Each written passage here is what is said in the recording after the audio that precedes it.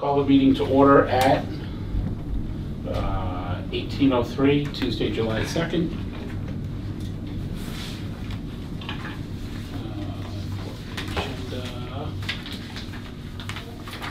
Approval of minutes from previous meeting. I motion we approve the minutes. Second. Any discussion? All in favor? Aye. Aye. Okay, minutes approved, unanimous. Old business, FY 2024 Chiefs Report. Okay. Bring that up for you. You have this in front of you. So basically, fourth quarter, we saw a 9% increase in calls, so up to 411, which gives us to fiscal year 24 a total call volume of 1,498 calls. I was hoping for just 2 more, just to round it out, but here we are. Our mutual aid response was 18% of our total volume, which is more or less consistent with previous years. As you all know, my great hope is to increase that number of mutual aid response over a period of time, while maintaining coverage to our primary service area, of course, because it's hugely beneficial. By community, as expected, within our primary service area, Deerfield, Sunderland, and Whately, the numbers are predictable and consistent as we've seen in previous years. I included Conway in our primary service area, even though they're not. We did a fair amount of responses to Conway, just 57 in the fiscal year. That's another discussion for another day, but just on behalf of the entire South County team, we're always happy to go to Conway. We like to be good neighbors. Greenfield shot up a little bit in the fourth quarter, which we're super happy about. And then other mutual aid really did kind of remain flat throughout the fourth quarter. So by year end, this is what we looked like. And these are good numbers. As far as response by disposition, the vast majority of our calls, 1,176 of them were treat and transport. And this includes a number of categories that is both intercepts, primary mutual aid, primary response within our own service area being the bulk of it.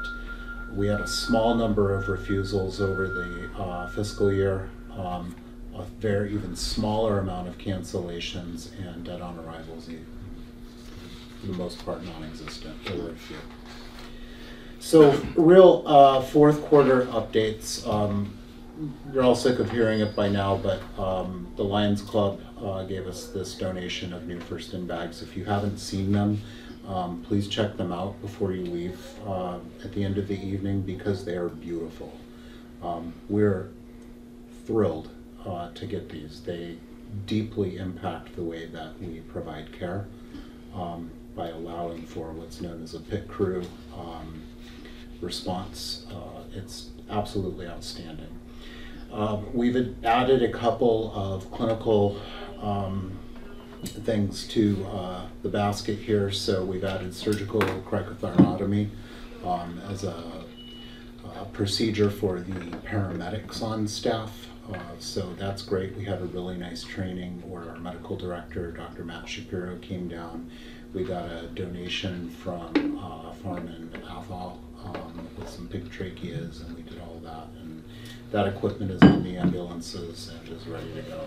We've transitioned our CPAP towards a bi-level CPAP or BiPAP, which is a slightly more expensive equipment, not much more expensive, but the benefits for our patients is just undeniable. That's been hugely successful, and we've kind of changed the best practice about when we start that. So this has been a real success. We're seeing more people go on that, and it's been really instrumental. It's making a difference in the overall care people receive. So just a quick question. Did you say that, was there a cost associated with the switch and Yes, so we had previously been using maybe a dozen CPAP masks, a dozen to 20, we'll say, per year. And these were very affordable, about $60 per mask. We've changed that to an almost $90 per mask, and we've already used more of those in the last 2 months than we did CPAP the entire previous year. And now these are all captured in the ALS billing, the way that ambulance billing is done, you're all familiar with. So this qualifies as an ALS 1 just by virtue of doing this. You know, we don't do this for the economics of it. It's Right. the right therapy to do. And, you know, some calls we'll lose money on, other calls will not. But it's just the right thing to do. So it does cost us a little more, but what a benefit. It's been outstanding. We did do a revision to the overtime and the way that overtime was calculated. This kind of made its way around the town administration in Deerfield, just to take a look back at how we've been calculating it according to the provisions of the Fair Labor Standards Act. And that's been adjusted. Each employee received payback for a couple of years, very small dollar amounts, you know, in most cases. Tim, what was your look-back payment? Off the top of my head, I don't know. It was out all the years was less than $150. Yeah, so I mean, you know, it didn't come out to a ton of money, but it's the right thing to do. We want to make sure that people are getting paid for what they're working and what they're supposed to get paid. So that process has been improved. We've changed our charting system. Just last week we went live. So there are electronic patient care reports that we are required to use by the state, and there are various vendors that offer their products. South County EMS for years has been using a product known as ImageTrend, and it's a industry standard. It's what is used by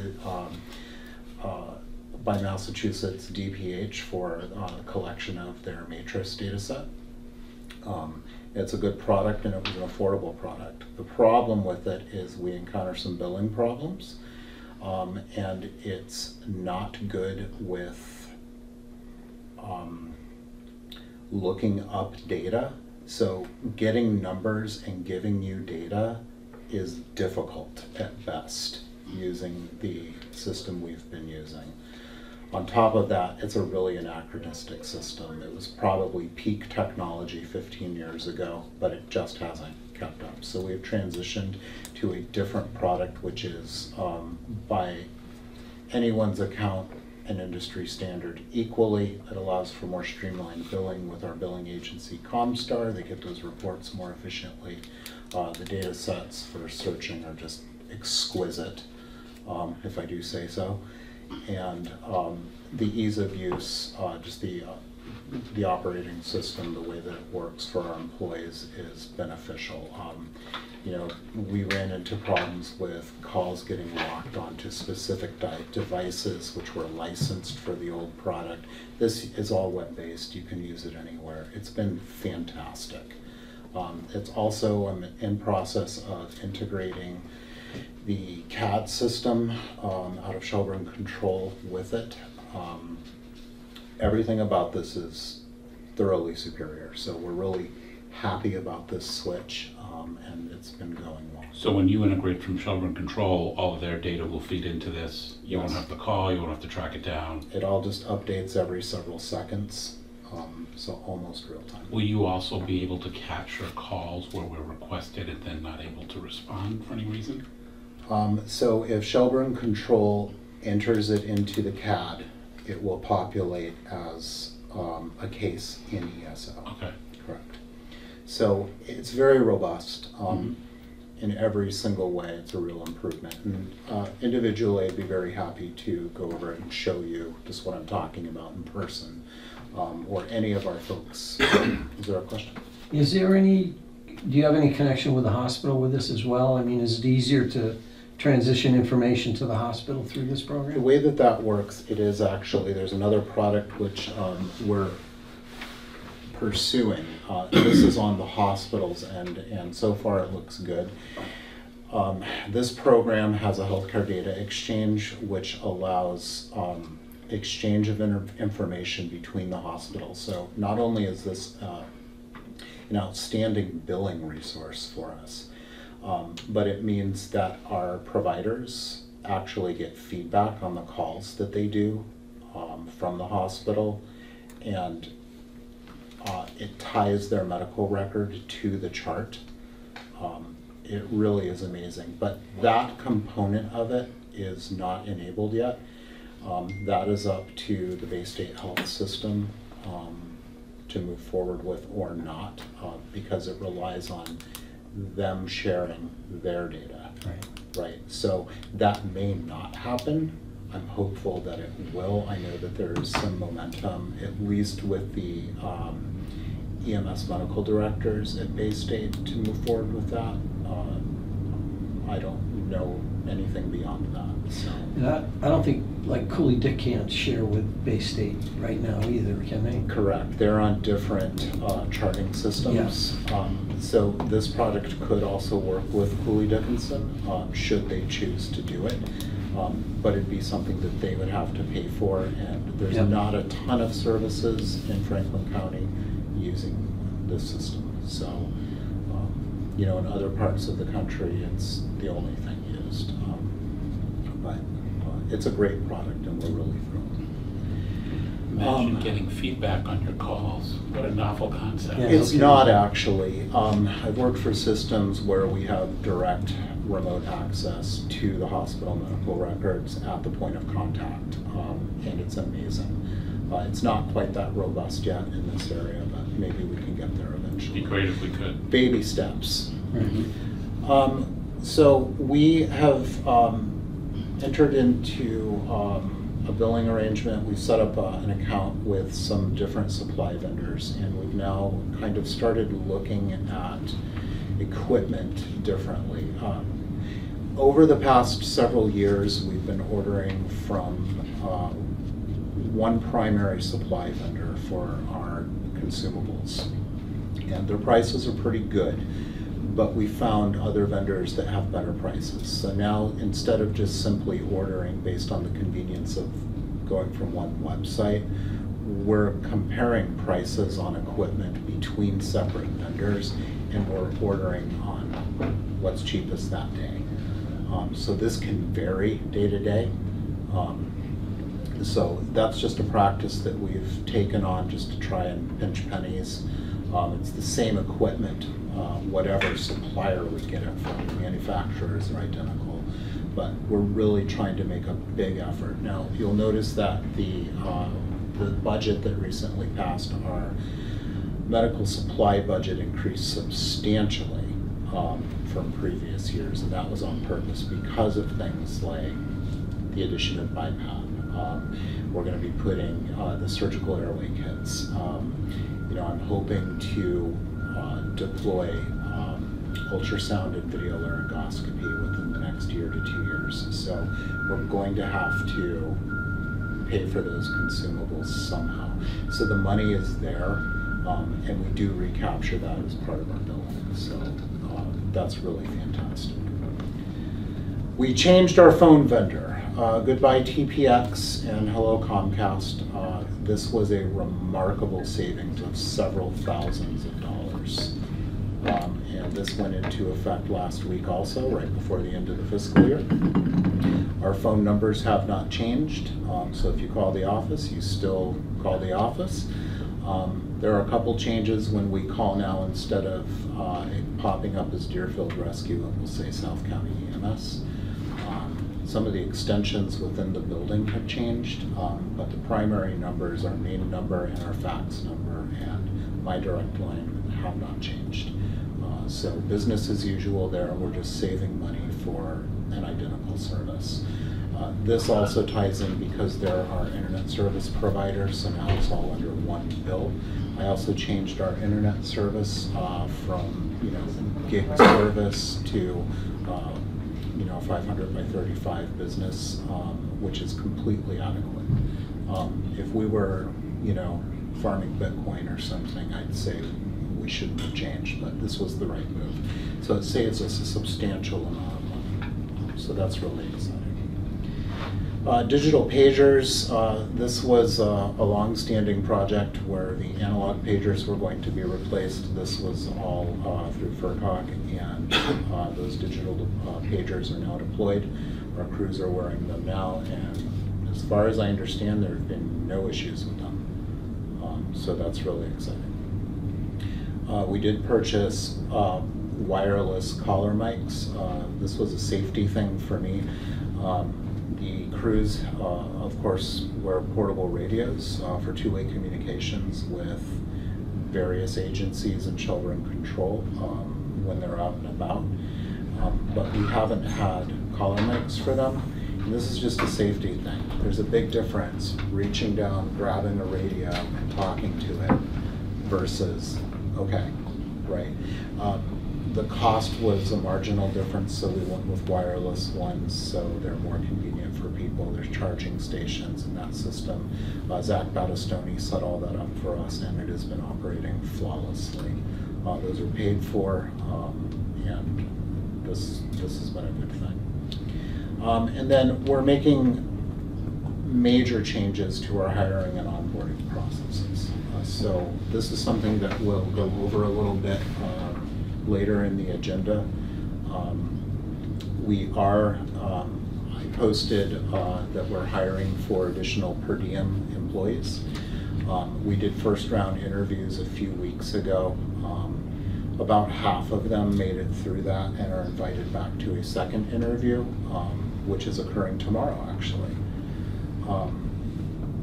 So we've changed the hiring process dramatically. So all of the town requirements, all of that has not changed. Of course, we don't touch that. But the way that we approach the interview is we had employees come in and sit in front of a panel of peers. So there were 4 employees, including a per diem employee, just to represent that component. And they interviewed with the peer panel, and then they came in and interviewed with me. And we had a very similar question set, but different question set. There was some overlap. Those that made it through coming back tomorrow will meet with Dr. Matt Shapiro in the morning, who is our medical director. He's not an employee at South County or any of the towns. He is a emergency medical physician with Bay State Franklin. But he is responsible for medical control of our organization. So I really think it's important to capture Dr. Shapiro's input throughout the hiring process, because that's going to bring things to light that maybe I don't consider. They'll then meet with me again. I will make provisional offers and confer with all of you after that. And then we're adding a background check that is substantial, and we'll go over that later on.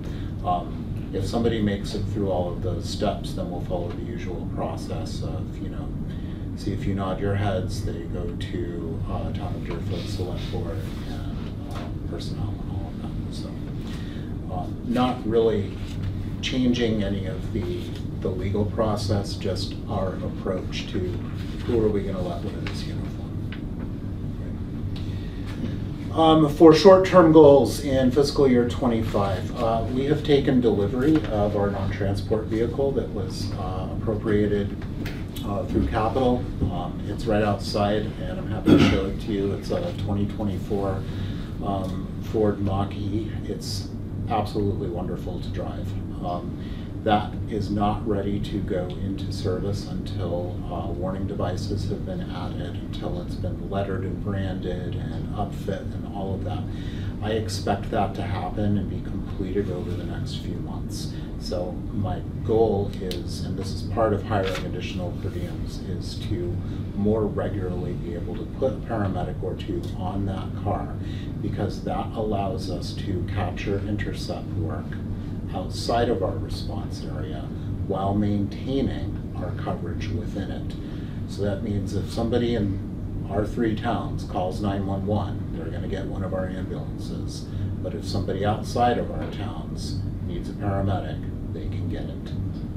And the cost is incredibly low, and that's all billable. Is that gonna be staffed with people that are gonna be here, or people that are gonna be on call to respond? No, they would be here. So they, Yeah. you would actually have them So here? we don't have any model which allows for on-call employees at this Okay. point. Just a question. That's- Yeah, sure. So I'm really hopeful about that. So far, everything is moving along really nicely. So that's happening, and check it out before you go home tonight. It's really cool. The Plymouth has been installed. So this was a wonderful gift from the City of Greenfield Fire Department, who had installed this in a temporary station. It was going to be torn down and disposed of, and they offered it to us. So we have paid for the removal of it from their temporary station and the installation here. We paid for half of that, totaling around $5,000. The other half was paid by Deerfield as part of buildings. So we're very thrilled about that. It's not hooked up yet. We have 3 outstanding, so it's installed, but there's no electricity to it. So we have 3 electrical projects that need to happen. We were waiting until July 1st to move forward with these. One of them is hooking that up. The second one is the installation of the EV charger. So I've got an EV, but I don't have a way to charge it. So we're not really doing much with it right now, except it does look pretty out there. And then the third part is just a couple of... You go to town hall. I was You just could gonna go to say, town can't you hall, go to that's town right. hall? Yeah.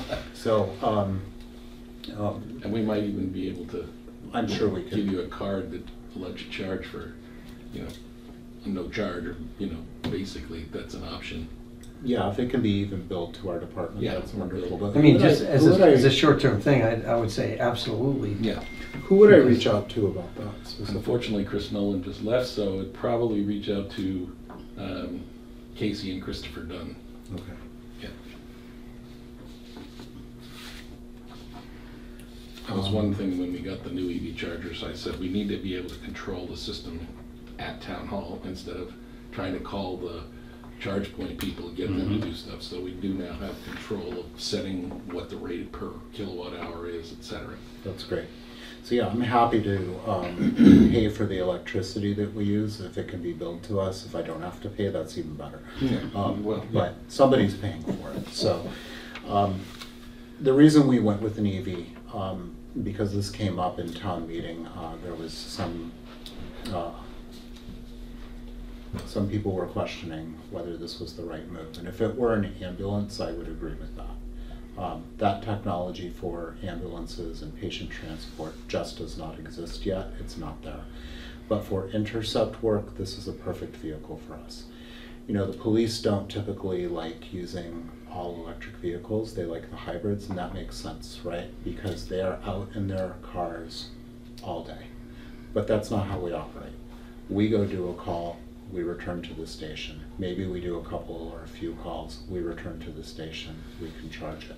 So, for us, the charge of, the cost of charging that vehicle versus the cost of a tank of gas, it's not even close. We save so much money.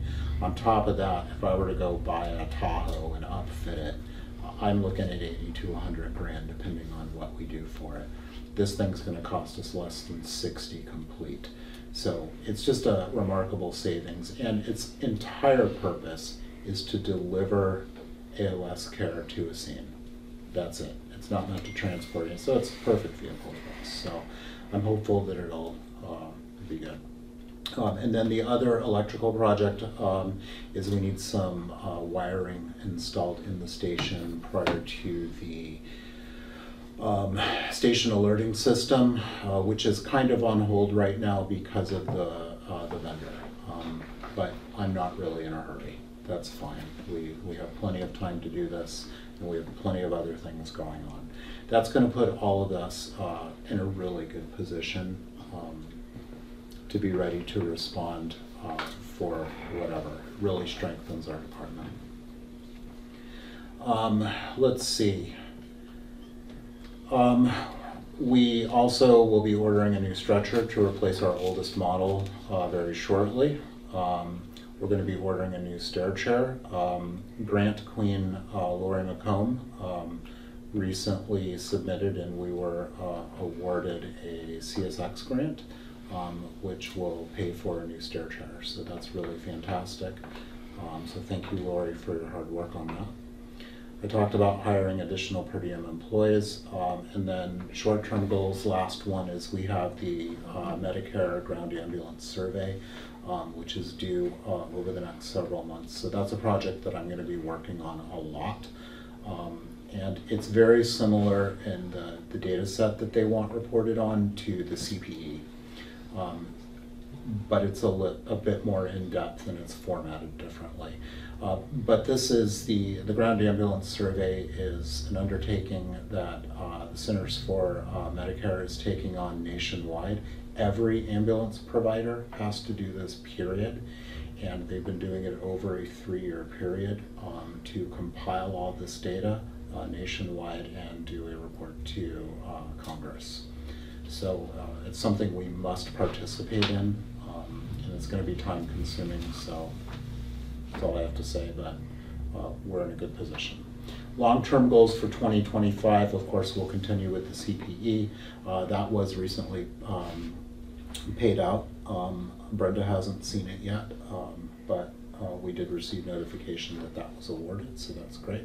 Lori, what was the final number on that? 70,900 is a few thousand more than we were anticipating. So that's outstanding. So, you know, the CPE program, if you're not familiar with it, this is basically a Medicaid gap payment.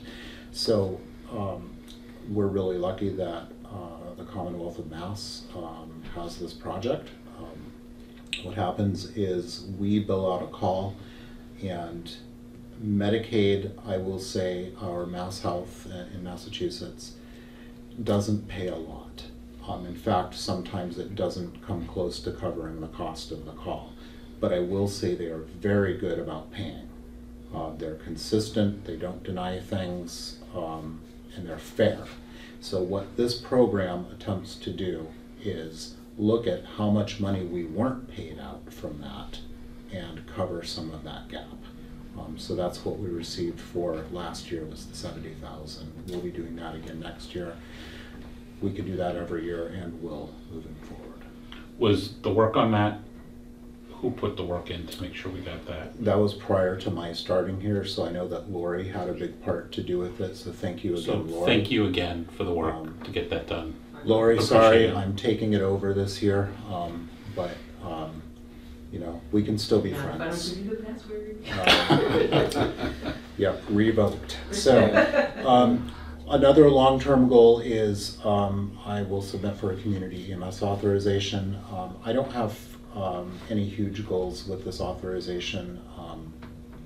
We could talk about this maybe in another meeting someday, but really this is to lay the groundwork for future endeavors. Yeah. So just to pop back to CP for just a second, was this something you had sort of anticipated getting, but you didn't know, so with this? No, we knew it would happen. No, I meant the number itself. Within a couple $1,000s. So you worked it into the budget? Yep. Yeah, okay, thank you. It That was all. is, unfortunately. I wish I could say. No, it's- Here's a cherry that on would be a top, great surprise, but, right? yeah. So community EMS, that'll be happening and starting small. But that opens us up to different grant funding opportunities that we don't currently, that we're not eligible for right now. Plus, it allows us to do some really good work in our 3 communities, which is outstanding. So that's educational stuff, can you? It could be educational, it could be safety related, it could be car seats, it could be trip hazards, it could be window and fall prevention, it could be mobile health screening, it could be vaccine clinics, it could be all kinds of things. So it's there is a defined list of things that can be done issued by DPH. We won't do all of those things, it's not pragmatic, but we will cherry pick and we'll make sure that we're able to do that. I know that working with Board of Health and, the regional public health nurse. We do have the vaccine storage refrigerator here. We've had some communication with each other about this, and we're pretty enthusiastic that by flu season this year, we can be offering flu vaccines, which is pretty great. So I'm really excited about that. It's just another way that we can, help out the community in other ways. It's wonderful. So, I really want to put ultrasound on the ambulances. This is huge because, this is something I did at my previous service, and it is, working as a paramedic without it seems a little anachronistic at this point. And they don't know what they're missing yet, but in 2 years from now, they're going to be like, how did I ever work without this? It's a really valuable diagnostic tool. So that's something I'm going to look forward to over the fiscal year to do. So that's, something I'm eyeballing right now. Can you give an example of how this would be? So Beneficial. ultrasound, yeah, sure. So what we typically use it for would be in our care setting as a multitude of uses. Initially, the way I plan on rolling this out is for carotid pulse checks and apical coronary views in cardiac arrest. You can assess for pulseless electrical activity in traumatic arrest, which is outstanding because without getting overly clinical, people who appear to be in cardiac arrest from traumatic injury may actually have cardiac output. You just can't feel it because of profound shock. So we can actually look inside and see, and that's really nice. You can assess for pneumothorax. You can look for free fluid or bleeding in the abdomen in cases of trauma. So there's the opportunity to, miss under triaging people and actually pick up on injury that we may otherwise miss and get them to the appropriate trauma center. They're wonderful for peripheral IV cannulation. People who are really difficult to get IVs in, we'll just look at the vein and put the catheter in. There's more to it than that. It's not quite that simple, but to pare it down. So it has a lot of utility. We're not doing echocardiograms. No. We're not doing pregnancy exams. We're not scanning for DVTs. We're not, there's a ton of stuff that the technology is used for that Right. we wouldn't use it for, but it has a lot of utility. So. What kind of cost are we looking at to get the units that you're? So there's a couple of major players. The more affordable version is like the Butterfly IQ, which last I looked was about $2,500 per device, but then you're paying an equivalent amount of money over a 3-year subscription program. The GE ViewScan Air is what I've deployed in the past, is $5,000 a piece, but there's no subscription plan. So the cost equates no matter what you do. We'll need 2 of them at minimum. I'd like to get 3 because it'd be good to put one on the non-transport.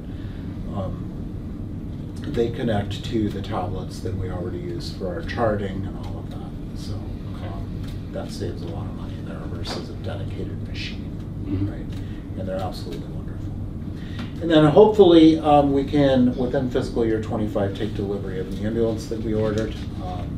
I know that we're supposed to maybe have an engineering review of that vehicle in October or November to finalize how that's completed. And hopefully it won't take much longer than that to actually be delivered. So that will replace the existing A3, the Red Rocket they like to call it. And the current A2 will then become the spare vehicle. I had sent out an email along those lines about we need to find a home for our spare ambulance. It needs to be climate controlled, and I need to be able to plug the truck into Shoreline. I can redesignate it as a Class 2 ambulance, which means that it doesn't need to be checked every single day, but needs to be kept in good order. It doesn't need to be constantly stocked with every piece of equipment and medication and all of that. It's meant to be a reserve unit, but I still have to keep it indoors and charged up or it's useless to us. We have 3 garage bays. I'm looking to designate this, so I need to find a home. Did So you talk to Whately? I haven't talked to anybody yet, but I will follow up with that. So I know that Deerfield DPW might be an option, Whately might be an option. If anybody has any other ideas about where we Tom could- sent you a note about Sunderland. Yeah. Tom did, yeah. So we'll. Is South Deerfield full? Well, we're full. No. Yeah, I'm not sure. So I haven't Are they reached full? out. This is like a Probably. brand new project, so. Hmm. So that's what I have for my report. The other piece might be the old Sunderland Fire Station, that's now the Sunderland Water Department. It's, what's the restaurant that's right there in front now? Blue Heron. Blue Heron, it's right behind the Blue Heron. It's right in the center of Sunderland. Yep. So that becomes a pain for our guys. If they need to swap trucks, that means Yep. that they need to go grab it. Yes. And that is a pain. But it's also something that doesn't happen a lot. So, and hopefully once we have a new vehicle, it'll happen even less. So Yeah. we need to have a spare ambulance, all there is to it. But we just don't have enough base space in this building to accommodate all of our needs. So Talk to Deerfield about putting an addition on. we could talk about an addition. Yep, you brought it up, not me. So, Yes, isn't that in the building fund? so any other questions or comments about that report? No, when you showed the fiscal year-end 24 response total of just shy of 1,500 calls. I'm sorry, I go back in history, we built this thing for 1,000. Granted, we've had some changes along the way, but to see that we're doing 1,500 calls and 1,200 responses, and it's still performing well, it's exceeded my expectations anyhow, so it's, Same here. I feel very good about this. I feel good about seeing the numbers and the fact of where the calls are broken out between Deerfield, Sunderland, and Whately still kind of ties into where the costs are still broken out. Right, right. So those 3 years of discussion and negotiations have all paid off. And then the other part that's I really take joy in is the way that the service has grown, the way that you're looking at how do we continue to improve this in the future, how do we continue to add additional services, how do we continue to provide better service for our residents to make sure they're well taken care of, as opposed to being something that was created and just has become stagnant. I just see it, we just keep growing Right. every year, not only in call volume, but in our abilities to provide that emergency care for our folks. Now, with this increase to Greenfield, which you're saying, have you had to call mutual aid in to cover our 3 towns? Almost non-existent. We actually did have one mutual aid call come into town today, but that was because we were doing our own call. It does happen, but monthly it's only a couple of calls. So that's why I really am eager to get something like this going where we can maintain. The other thing I would really like to do is increase the staffing of Ambulance 2. Ambulance 2 was set up as a peak hour unit to cover certain times of day. The way that that has been realized is some days it's not up at all. Some days there's one person, which means we don't have it. Some days it's up for 8 hours, and some days it's up for 16 hours. And there is a formula to it, but there's no rhyme or reason to it. And that's not really acceptable. I think it's a very reasonable goal. We're covering 3 communities here. It's a very reasonable goal to have 2 ambulances staffed. So that demand is there. So I would like to slowly, very slowly, increase the number of operational hours that Ambulance 2 is up. I want to, one, actually realize its initial utility and get it consistently staffed during the daytime. That's my first step. And we can do that. And I think I can mostly do that with the addition of more per diem personnel. That's the goal anyway. So little by little. Are you looking specifically as an emergency response vehicle, As an ambulance, not as a transport? transport ambulance. Okay. But what's your area of transport? Anybody who calls, but primarily within our 3 communities. So Okay. that's what we run into is, of course, you know, anytime there's 2 calls, they're overlapping calls, but we run into this overlapping call issue where we just don't have enough coverage, and that's not acceptable. So, you know, I'm grateful that, you know, you have recognition of the other things that we're doing, but we don't want to forget about our core purpose, which is to provide EMS treatment and transport by ambulance to these 3 communities. So that really is a priority. And we're in a very good position to do it. So what hours of day are you hoping to, when you get to the slow transition, so that both are staffed? Is it from 8 in the morning to 4 in the afternoon, or is it 24 hours a day? Well, 24 hours a day is a beautiful long-term goal, but it's not going to happen this year. It's probably not going to happen next year. But I would like to get that up 12 hours a day, Okay. if I could. Yeah, That'd be that's ideal. And what's the 12-hour period? 8A to 8P, noon to midnight? Debatable. I would want it in the morning. When we look at peak, it's very predictable around commute times and lunchtime. So probably 7 to 7, 8 to 8. It's irrelevant. Yeah. 6 to 6 if they're suckers for punishment. I like waking up early. So, what else about that? For as revenues, I know Carolyn's not here. How are we trending on revenues and budget as we? Excuse me. Carolyn is not here, and these are preliminary. These don't include the most current warrant. Those numbers haven't been added to this, but essentially this gives us an ending balance at year end of $304,663 and 43 cents. That's going to drop by probably 18,000 after this warrant cycle because we are not 18 because we're going to 5 off. That's going to drop by some thousands of dollars, but not a ton. So we'll finish around the $300,000 mark a year, and that of course goes forward to retained earnings. So What had we And how does that budgeted? compare to year over year? Or have you done that yet? I haven't done that yet, but it's right along with what we budgeted, so that worked out really nicely. Okay.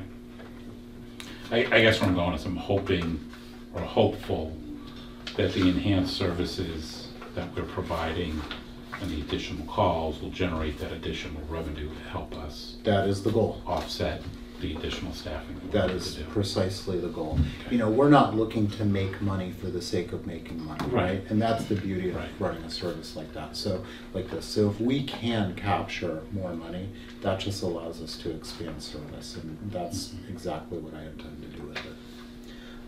As far as, this is missing June, but medical service fees were just over $800,000 this year. That's missing a substantial amount from June, which was a busy month. So we're looking good. So financially, we're in a good place moving forward, making more money than the department ever has, spending more money than the department ever has, and also providing a lot more service. So that's everything we should be doing. So. No, it's good. I just, And I'm going to defer any other financial discussion Yeah. until, Carolyn or, The fiscal agent is here. the fiscal agent can talk about that, so. Yeah. All right, okay. thank you. Promotion update is next on the agenda.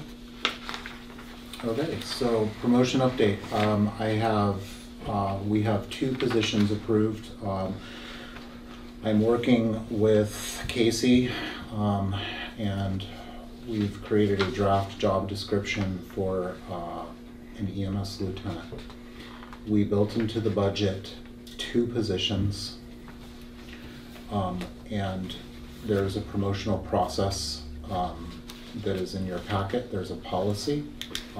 It's a draft policy that I would like your weigh in and ultimately approval on by vote to include this to our standard operating procedures.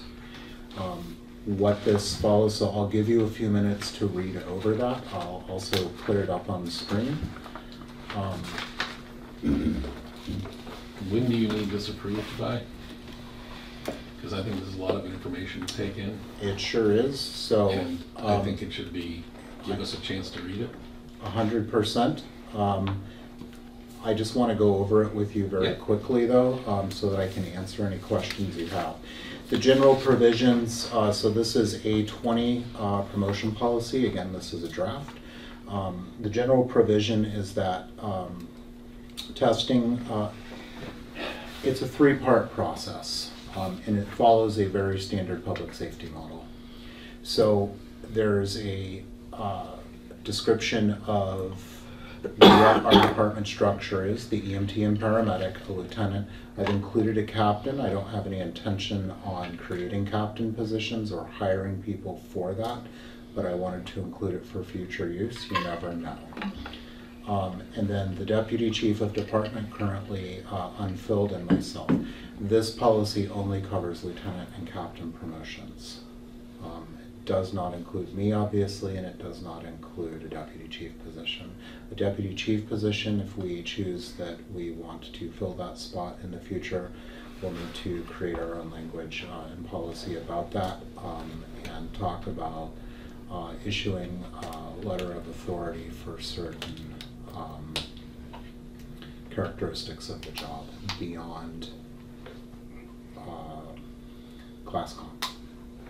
So this talks about that. A20.2 is I'd really like to only promote full-time employees on the off chance that we really need to fill a spot and there is nobody in-house who meets the qualifications. I'd like to reserve that right to look outside, but I don't see it as happening. But I think it's important to at least have some language about. Eligibility, point 3, is if you are a full-time employee, you are eligible for promotion. You know, depending on what the specific spot may be, the level of certification, EMT or paramedic, may be relevant. As it stands right now, all of our full-time employees are paramedics, so the point is moot. But who knows, in 10 years maybe we'll have BLS ambulances and it's not unreasonable to put up a BLS supervisor. Maybe we'll have a full-time community EMS person and it's not unreasonable to have a supervisor in that capacity. I just think it's, you know, leaving it open. What we're after right now is to hire 2 lieutenants, right? I did not include length of service as a mandatory thing for promotion. It's very typical in this industry to see you're not eligible for promotion unless you've been employed on the department for 5 years is the most common. 3 years is also pretty common. I don't want to limit ourselves to that. I think regardless of how long somebody has been here, if that's the right person for the job, then that's the right person for the job. Everybody's going to have opportunity. I just have one question about that. Yeah. So, again, and I agree, 3 years, 5 years might be excessive, but by having no length of time in the department, what stops somebody from getting hired today as somebody that you want into that job? And I'm not saying you personally. What if I changed it to, you know, who is not in their probationary period? So that, you know, probably helps somewhat. I'm just, and again, it's not you personally I would fear this. I just creating a policy or a, you know, a way to promote in the future. I would just kind of fear somebody saying, oh, we got an opening, let's hire this person, Mhm. because this is who I want as my lieutenant. Yeah, right, sure, I see. Yep, absolutely. And typically, from the point somebody's hired until they're off probation is usually how long? I know it's gonna be dependent on them getting skills done and everything, all the checkoffs and sign-offs done, but. Yeah, so that can vary, but Tim, correct me if I'm wrong, is it 1 year? Town is 6 months. 6 months for the town? Yep. Right, so 6-month probationary period. So, But that's not realistic. By the time somebody is actually signed off, it's probably longer than that. But no, yeah, that's great. This is why I wanted to talk about it. yeah, Good catch. So, 20.4, notice of exams, this is fairly standard. So once we decide that, okay, we're gonna promote somebody, I'm going to bring this to the town clerk, who is gonna post it, giving a 3-month warning that this is when the promotional exam will be. It gives people 30 days to apply for the position. If they don't apply within that 30 days, okay, you're not doing it. The test date will be 3 months out and will include who's eligible, so there'll be a list of all of the full-time employees that are eligible.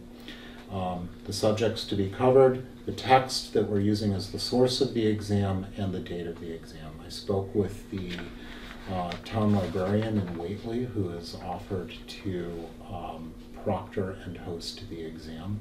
So that's good. It's a somewhat disinterested person that keeps me sterile from the testing process, and that's really great. The process itself, the written testing, I contracted with a company in Florida to write the exam based on the materials that I have given them.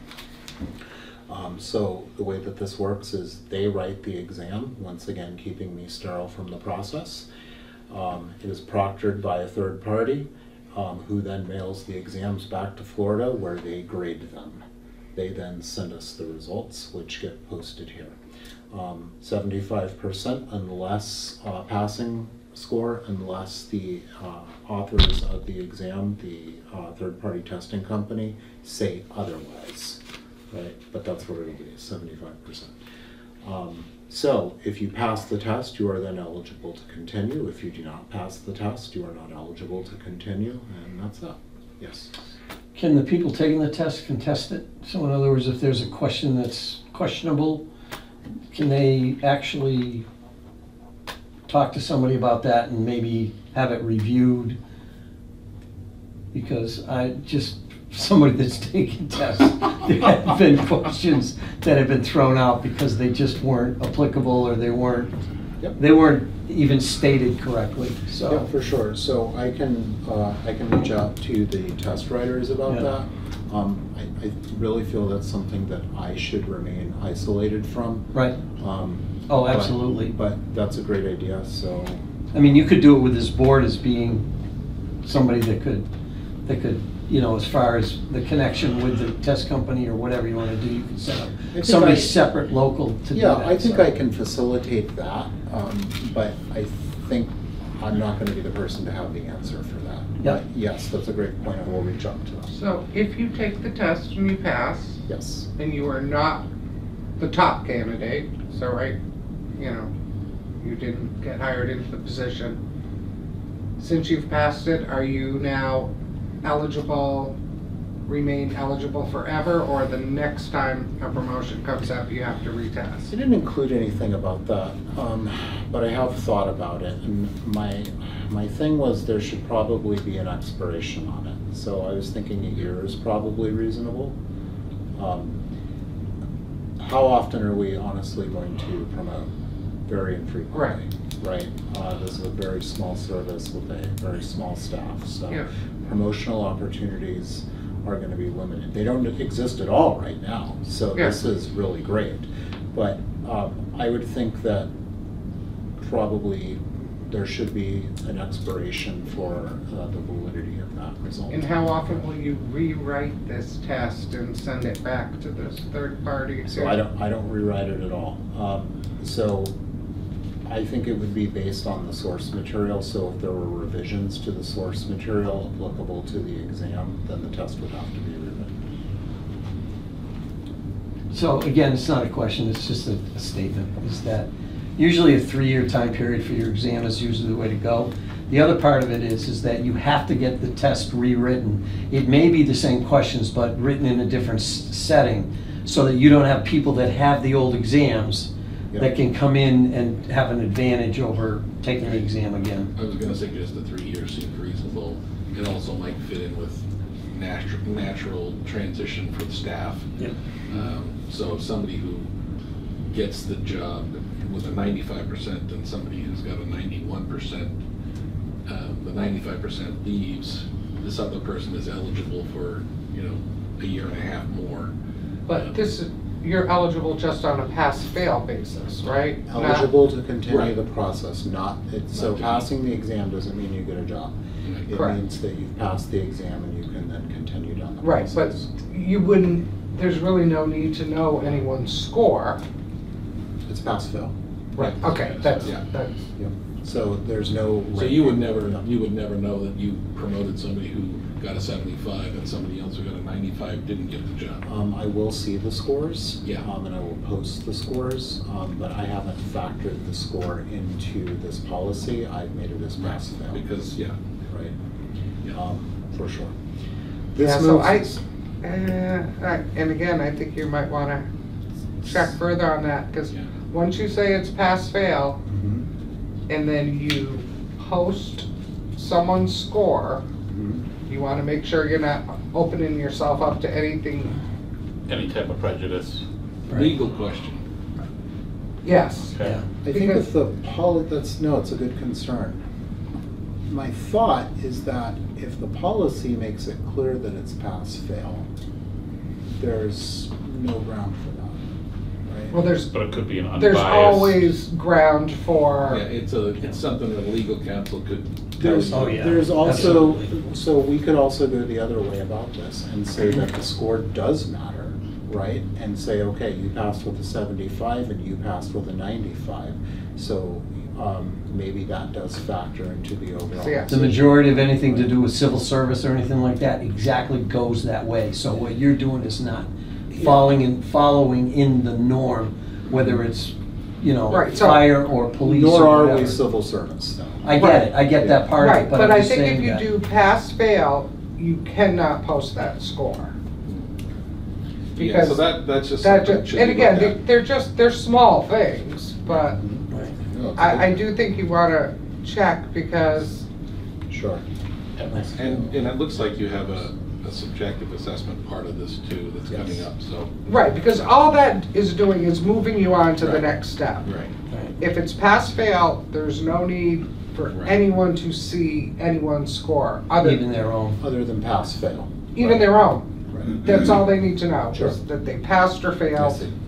Yeah, but if somebody does a freedom of information request at some point Sure. and finds out that, hey, I got a 98 and I didn't get the job, there's going to be an issue. Oh, yeah. You gotta be So, serious. That's a good point. Right, and that's why you don't wanna Right. post them. Well, I'm not even talking about posting, pass, fail. Yep. I know I aced this test and I didn't get the job. Well, I think posting it So- is important because it's one more thing that says, okay, this isn't favoritism. All of your scores are posted versus me coming to you Yeah. and saying, hey, good job. And then me going to you and saying, good job. And then I go to him and I'm like, Well, no, I think you Yeah. should post the Right. pass-fail.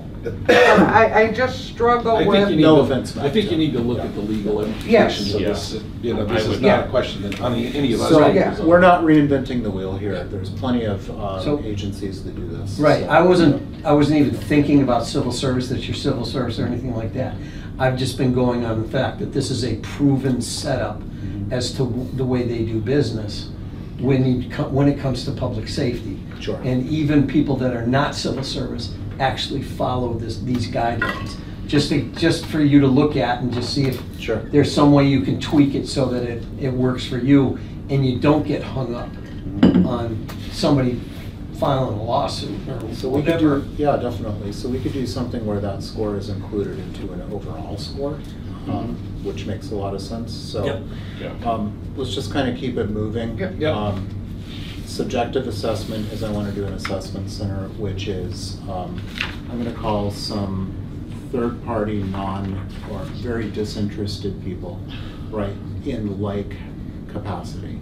So EMS lieutenants from maybe Worcester EMS or Fall River or Boston or from wherever, other municipal agencies or hospital-based agencies, right, nonprofit agencies, who work in a similar capacity, probably the medical director and probably a training coordinator who's not affiliated with our department.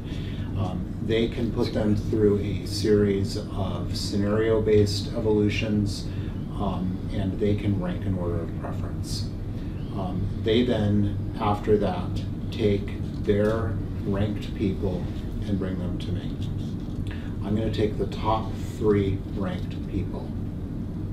Now, we could combine that ranking with the written test score, which may alter the ranking. So that's food for thought, like an overall score, right? Or we could isolate them and say 1, 2, 3, right? But I take those top 3 people, and that's also a standard practice, is to take the top 3, and then I interview them. My interview will be very typical. It's going to be interviewing for that specific position. Everybody would receive the same interview, and there would be a rubric for grading them, which I would make available to the person who's being interviewed. At the end of it, I did include some language here about promotional opportunities. So if there's 1 promotional opportunity, I'll take the top 3 candidates. If there's 2 promotional, we'll take the top 4 candidates. There's only 10 of them, so I mean, you know, how much do we need to go on? But there you go. From there, I say, okay, well, this person is the person or the persons that I would like to promote. And from there, I let you know about that. I let the Deerfield Select Board know about it. They have their own process for approving that. This, of course, falls on the heels of the job description itself being approved by the Personnel Board, by the Select Board. And so at that point, the Select Board would appoint them, and we do, much like when I was hired, we would do a swearing in and registration with the town clerk, and we're off to the races. I would ultimately like to host this exam. The test is written. It's in the proofing stage. I have not seen it. But that's the communication I had from the testing company.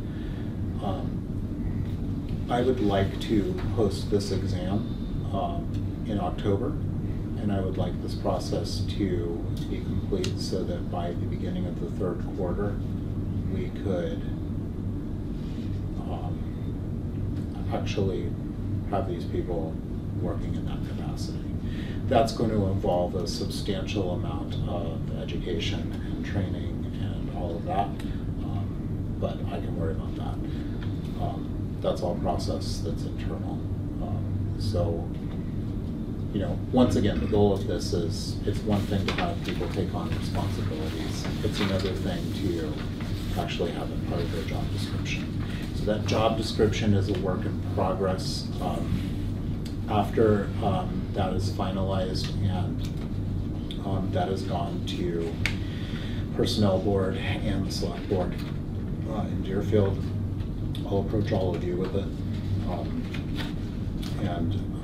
You know, please take your time with this. I can also send you this policy electronically. And if you want to mark it up, feel free to give me your thoughts. I'll absolutely look into all of these points. Great ideas, so thank you. If I could ask, sometime over the next, when you have time, send this out to everybody, especially the folks who weren't here tonight. I know in the past, Tom has made a point where we're going to vote on policy. Oh, yeah. He wants to make sure we've all had time to read it, digest it, and then be prepared at the next meeting. So if it goes out to Tom and Fred, so they can take a look at it with whatever notes you want to add about discussions we had tonight, so that we can come prepared to Definitely. discuss it in our next meeting. And So just that is- one final question for you. Yes. Process question. That's the So- background policy, that's. Yeah, is this something that That's a needs to go? different Yeah, That's a different policy altogether. I was just going to ask, all of this is gonna be reviewed by the personnel department? Yes, I would bring this policy to the personnel board just to make sure it jives with the town. I want to bring it to the select board too, not for their approval, but just for their oversight. Does this conflict with, it's more appropriate for the personnel Yeah, board. exactly. Does it conflict with bylaw? Does it work Right. with the overall structure? Where do we fit people in the class comp? Currently, there's no room for this position in the class comp. Right. So that's something else that needs to go before personnel board. So all the provisions of this position need to go up for that. But I wanted to offer this to you as a framework for the promotional process while all of that is happening, knowing that these things take time. Right? Yeah, no, this looks good. I just wanted to check on the process question, whether we wanted to look at it ourselves before we send it to personnel, or Absolutely. the other way around. And then, good, thanks. Yeah, of course. All right, the next part of this is another policy, and this is for backgrounds. And this has more to do with new per diem employees. So no, that's moving on. Can we move on to personnel, new per diem employees? I'm good. Yeah. Okay. So I'd like to change the hiring practice. I've already talked about this a little bit, where I want to be more rigorous in our selection. We've never, as far as I understand, done any type of background check beyond Corey. talking, beyond Corey and maybe talking with the police department, but that's really inadequate. I think if we're going to protect our organization and make sure that we're getting the folks in here that we want in here, we can do a lot more. So I offer you this as a draft. Take a look. It is a ton of work, and we're happy to do it, because I think the reward is worth it, and I think it mitigates all kinds of risk. So take a look at this one at your leisure. We obviously no decisions tonight on it, but this is comprehensive. So I have a question on this, just a general question. This is for employees moving forward. It will not be conducted on current employees? Correct. Current employees are here. Yeah. Anybody hired from this point forward, if this is approved, would be. And it won't be repeated like on a 7-year No. or any type of? Once you're in, you're in. All right.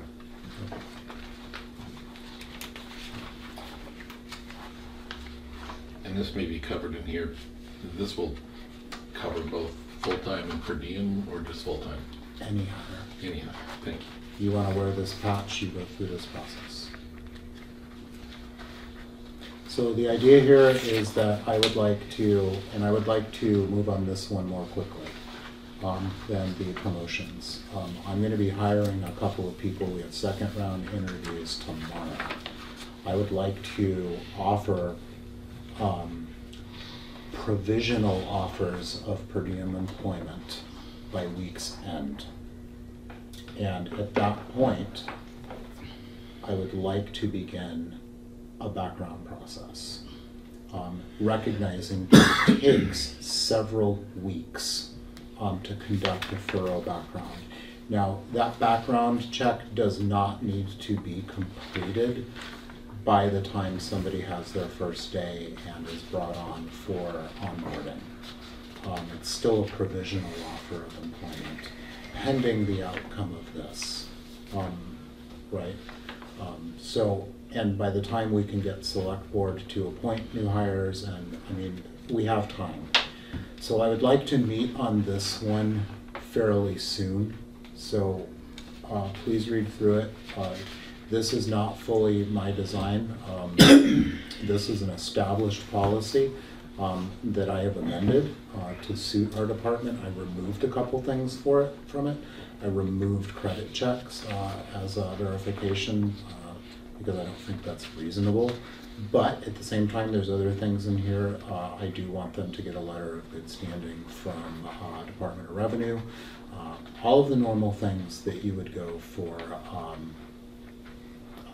You said you public removed service credit check, because in the first paragraph it says, and a check of applicant's credit record. Yep, so I'll remove that. I must have missed that one. There was a whole paragraph I eliminated, so. Oh, okay. Right, so where is it in the first paragraph? First paragraph, third line from the bottom.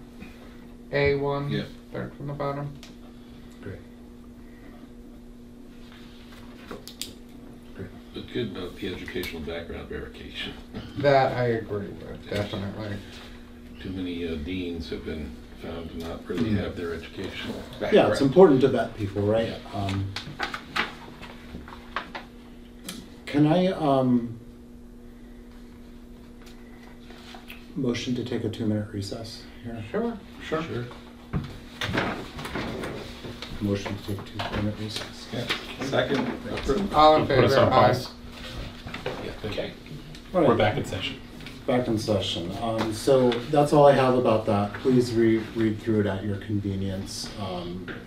Send me your thoughts, and then we can discuss it hopefully at the next meeting. So who's gonna perform this background check? Ideally, what I would do is in the future, I would like to actually send somebody to training to do background investigations. There is a process for that. In the meantime, my thought was to split it amongst 2 of our employees. My thoughts were Lori McComb and Zach Battistoni to conduct different aspects of the background. And then what they do is they work together to compile a report, which then comes to me. There would be certain disqualifiers. So the idea here is it's not the crime, it's the cover-up, right? What we're looking for is honesty and integrity. We're looking for potential. So I'm not looking to be a jerk and exclude people, because if you dig deep enough, you can find a reason to not hire anybody. But that's not the goal here. What we're going for is that if somebody did something that maybe is questionable, that they own it. It's all about integrity. Who are we going to let wear this patch?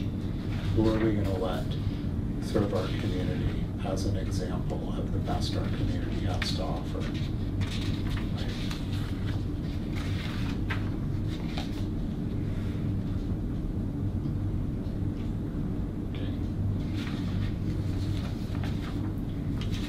Any further discussion? We're reviewing this, and do you have a timeline for a potential deadline to get back to you on this? The sooner the better. I'd like to, Deadline. Date. Certain. Tell me a date and we'll have it back. But Because, yeah. if you've Again, I would ask, send it If you've out to been a high school everybody. student, well, write your term paper when you have to write your term paper. Send it out to everybody to review and send back feedback via email to you by yeah, just July. 10th. Sounds good. Is a week good enough? Should be.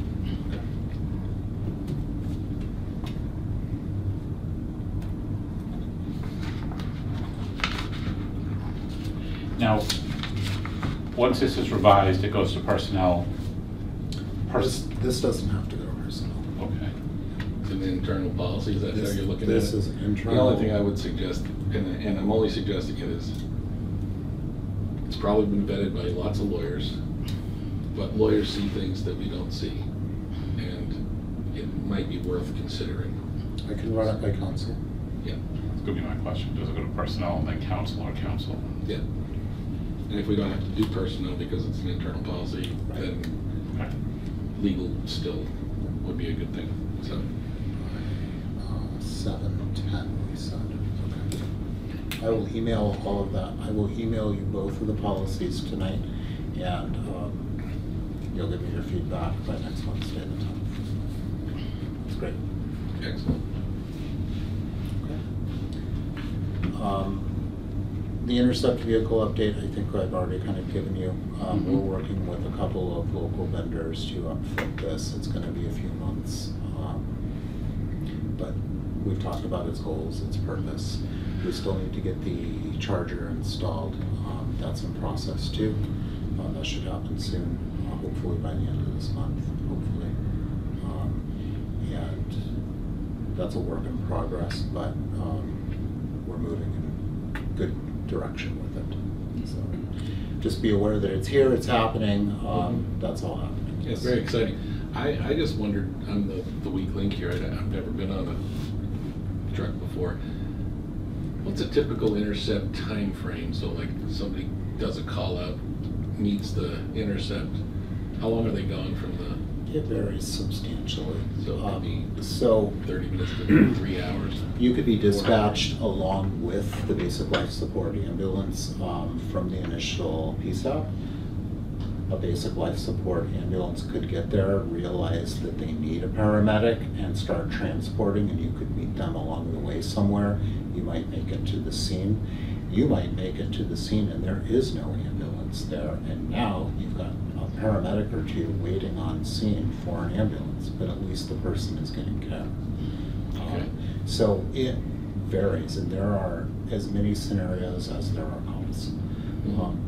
I will say it's a really unique and great way to work as a paramedic. There's a lot of autonomy, and it's just an exquisite position to be in, definitely. And if somebody goes out in the intercept vehicle and they end up having to get on the BLS and go somewhere else, the car stays there, somebody comes and picks it up, or how does that work? If there's two people on the intercept vehicle, one of them gets in the back of the ambulance, the other one follows them, and it's a chase car. If there's only one person in that vehicle to make the intercept, they're going to ditch the car at the scene, and they're going to have to be driven back. Okay. So you won't let another ambulance service drive that vehicle? Potentially, but I'm not inclined to. The other problem is if we're meeting another ambulance and they have two providers on that ambulance, say 2 EMTs, I don't want our paramedic alone in the back of their ambulance, right? Nor if I were that service would I want that to happen. We really need their personnel in the back of their truck, one of their personnel driving their ambulance, right? So really the goal is let's get a paramedic to this patient, however possible. So more often than not, I think there'll be 2 people on it, but there's always that potential of there just being one. I don't like the idea of ditching it on the side of the road either, but. No, I know from past that, I've driven those before when, The Bronco at BHA, we all drove that thing. BHA would send a paramedic down, they'd jump in our truck, we'd jump in the Bronco and follow them back. Or if it had, CPR was in progress, they'd leave it on the side of the road. There were times if we were like out here, police officers may grab the keys and might move it someplace safe, and then we go back to the BD and pick them up. And that's totally okay. I mean, the other thing is if there's 2 paramedics in that vehicle, depending on the situation, how busy the area is, they may want to separate so that the second medic is available to go to a separate call. So, it's all about spreading resources as far as we can get them. Yeah, just for the amount of equipment and stuff in there. It's really not bad because it's all basically going with the provider. So there'd be no drug box left in that vehicle, It'd anything? be with the call, right? So it's really like a shell at that point. Yeah, I worry I about just- it too, but I think I it's just also. think that the public doesn't know that there's not a drug box in there. Oh, sure. Well, I mean, So that, because I- there's assholes out there. I think we, Keep forgetting nodding, recording. So, I think we can be discreet about it. Obviously, I'm not gonna leave it on the side of the road on 91. Yeah. Right? Yeah, I no, think, I'm just, realistically, it's gonna have 2 people on it more often than not. That's really the goal. Right? And Chief, even if it's a setup where your second paramedic goes to another scene and then he's gonna have to leave the vehicle because he gets on another ambulance, you got fire departments, police departments, the Right. state police. You've got a number of people Yeah. that will take that car right to the hospital, leave it off with you, and then go back and pick up their own vehicles. So I mean, Yeah. that's been going on for years. Yeah. So I don't see that it's gonna This- get left anywhere. Yeah. Yeah, I see, mean, that's, I do get the concerns and I have my own. But again, this is not a novel approach to delivering ALS care. I mean, this is how it started. So Right. we're just That's going, great. we're just reverting a few decades, is all. But that's where we're at. Does the vehicle have, or is there thought of putting in, and this is probably a double-edged sword, the cameras in the vehicle that look forward and look at the driver, and this way if somebody was to, Like dash cams and all Yeah. that. We could look at it. I mean, it's not a bad idea from a safety perspective or like a liability perspective, but it's an expense. okay. Well, the other thing you'd do is put a kill switch in it. The cruisers, I'll have them in there so that you can't drive the cruisers away. So I mean, and that's relatively inexpensive. Sure. Yeah. What is the key system of the car? Because like, for me, this is my key. So you can set it up like that. I've elected not to, and there's a physical key, right? So I have not enabled that. You on put the it car. in and It's wireless, but you have to actually physically Have a key or something. Yeah, so Yeah, that's what you the can Wi-Fi set it up does. like a Tesla, right, Yeah. where your phone is your key, but we're not gonna go there. Yeah, I was just thinking about, That you could know. be a problem. Yeah. See, Yeah. a paramedic leaves with the key to the car and is No, I mean, fine. like all staff have access with whatever piece Right. of equipment they carry on their person that is Bluetooth enabled. But I was just curious, yeah, because every car is different. Yeah, and I was gonna say, if there are two people on it, they should probably both have a key, because Yep. not that anybody's ever gotten into an ambulance and taken the keys to the chase vehicle. So, there we go. Anything else about the intercept vehicle? It's pretty exciting. It's cool, Yeah, yeah. Thank you. I think this was a great idea you had, coming in here and just, asking us for, hey, can we do this? But that's really great. I don't want to belabor the meeting any longer than we need to. I will just say that I think if we want to maintain our responsibility to our service area, but we want to be a durable organization and fulfill the promise of actually being a regional advanced life support service, it's a necessity. On the electric vehicle, there have been some reports in the news about flooding and the vehicles having trouble getting into deep water, shorting out battery systems. Do we know anything about? I would hope that our providers are smart enough not to take any vehicle into a flood, Okay. whether it's electric or fuel, internal combustion. And I don't think somebody would Yeah. joyride. I just get concerned about they're at a scene and you've got that overwhelming desire to make a difference, to save somebody, to help somebody, and sometimes people will take that urge and take a chance. So just Well, a thought. yeah. The heat of the moment thing, sure. Yeah. Hopefully we have a mature enough crew. Okay. I trust the I guess people we here. weren't mature enough in our day, right? We were. I can attest to We'd that. take somebody else's vehicle and do it first. New business? I think we covered quite a bit tonight. We did. And in good time. In a reasonable amount of time? Yes. Yep. I'd like to, can we set a date for the next meeting? I would. We can. I'd like it to be sooner than later, just so that we can meet to go over the background language and get that approved. So that I think the personnel board is potentially meeting on, what do they meet, the third Wednesday? Is that what it is? I believe, So Yeah. I don't know if there is a personnel board meeting scheduled, but they would be meeting theoretically on the 17th. So if you have that back by the 10th, can we meet on the 16th? Quick meeting. July 16th. I'd like the 6 o'clock. If that works.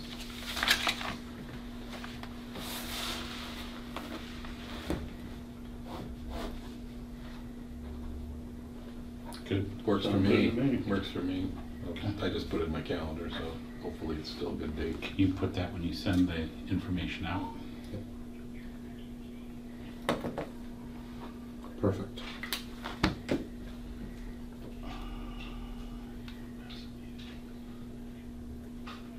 Okay. Any other business? Comments, questions, concerns? There being none, I'll entertain a motion. I to motion close. we adjourn. Second. Any discussion? All those in favor? Aye. Aye. Aye. Meeting adjourned at 19:32.